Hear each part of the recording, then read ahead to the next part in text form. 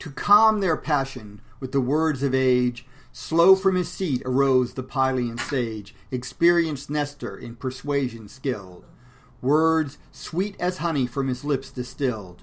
2 generations now had passed away, wise by his rules and happy by his sway. 2 ages o'er his native realm he reigned, and now the example of the 3rd remained. All viewed with awe the venerable man, who thus with mild benevolence began. What shame, what woe is this to Greece? What joy to Troy's proud monarch and the friends of Troy, that adverse gods commit to stern debate the best, the bravest of the Grecian state. Young as ye are, this youthful heat restrain, nor think you Nestor's years and wisdom vain. A godlike race of heroes once I knew, such as no more these aged eyes shall view. Lives there a chief to match Pirithous' fame, Dryas the bold, or Ceneus' deathless name? Theseus, endued with more than mortal might, or Polyphemus, like the gods in fight.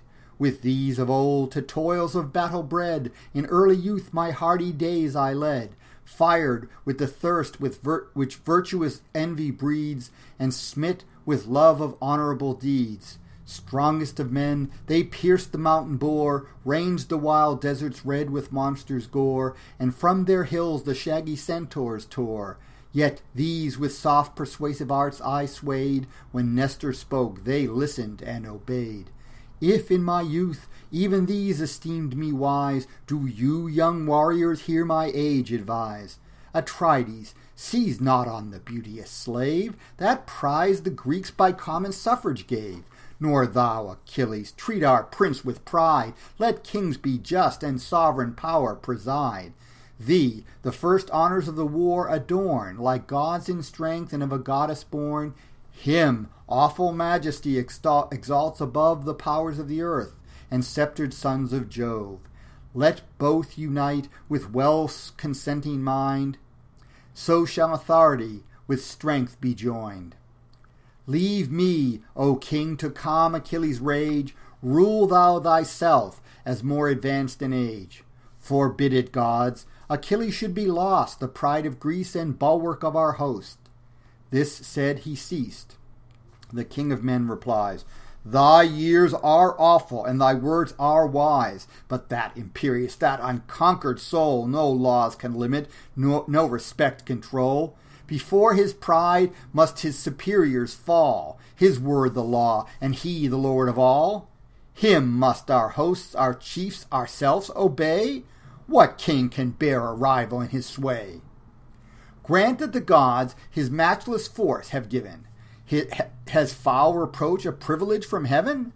Here on the monarch's speech Achilles broke, and furious thus, and interrupting spoke, Tyrant, I well deserve thy galling chain, to live thy slave and still to serve in vain. Should I submit to each unjust decree? Command thy vassals, but command not me. Seize on Briseis, whom the Grecians doomed my prize of war, yet tamely see resumed. And seize secure. No more Achilles draws his conquering sword in any woman's cause. The gods command me to forgive the past, but let this first invasion be the last. For know, thy blood, when next thou darest invade, shall stream in vengeance on my reeking blade. At this they ceased. The stern debate expired. The chiefs in sullen majesty retired. Achilles with Patroclus took his way, where near his tents his hollow vessels lay. Meanwhile, Atrides, launched with numerous oars, a well-rigged ship for Chrysa's sacred shores. High on the deck was fair Chryseis placed, and sage Ulysses with the conduct graced.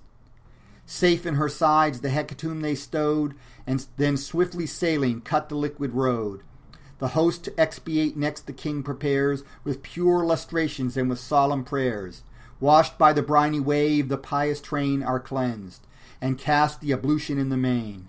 Along the shore whole hecatombs were laid, and bulls and goats to Phoebus' altars paid.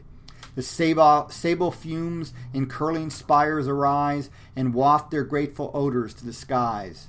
The army thus in sacred rites engaged, Atrides still with deep resentment raged. To wait his will 2 sacred heralds stood, Talthybius and Eurybates the good. Haste to the fierce Achilles' tent, he cries.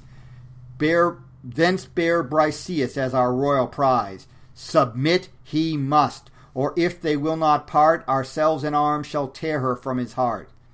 The unwilling heralds act their lord's commands.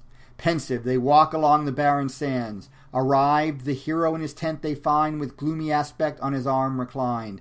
At awful distance long they silent stand, loath to advance and speak their hard command. Decent confusion. This the godlike man perceived, and thus with accent mild began. With leave and honor enter our abodes, ye sacred ministers of men and gods.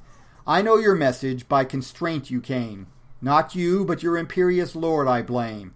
Patroclus, haste, the fair Briseis bring. Conduct my captive to the haughty king.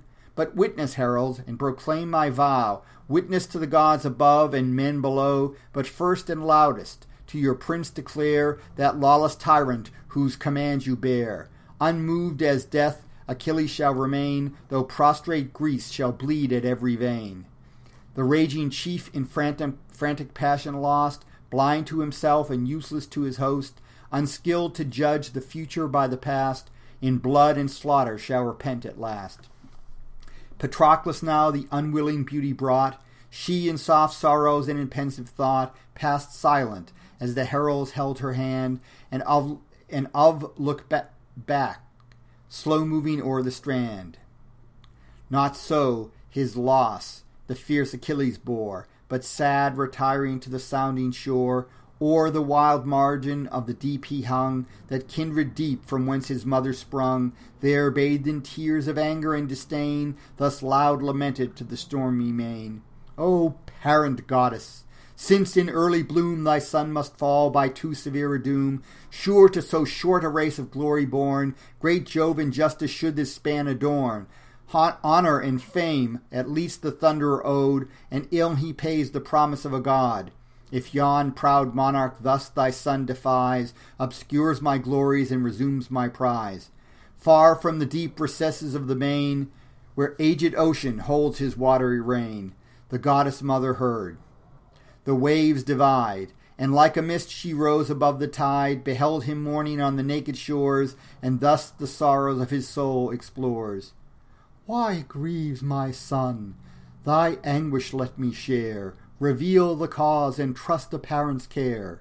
He, deeply sighing, said, to tell my woe is but to mention what too well you know. From Thebe, sacred to Apollo's name, Eetion's realm, our conquering army came, with treasure loaded and triumphant spoils, whose just division crowned the soldiers' toils. But bright Chryseis' heavenly prize was led by votes selected to the general's bed. The priest of Phoebus sought by gifts to gain his beauteous daughter from the victor's chain. The fleet he reached, and lowly bending down, held forth the scepter and the laurel crown, entreating all. But chief implored for grace the brother kings of Atreus' royal race. The generous Greeks their joint consent declare, the priest to reverence and release the fair. Not so Atrides. He with wonted pride the sire insulted, and his gifts denied. The insulted sire his god's peculiar care to Phoebus prayed, and Phoebus heard the prayer. A dreadful plague ensues, the avenging darts incessant fly, and pierce the Grecian hearts. A prophet then, inspired by heaven, arose, and points the crime, and thence derives the woes. Myself the first the assembled chiefs incline, to avert the vengeance of the power divine.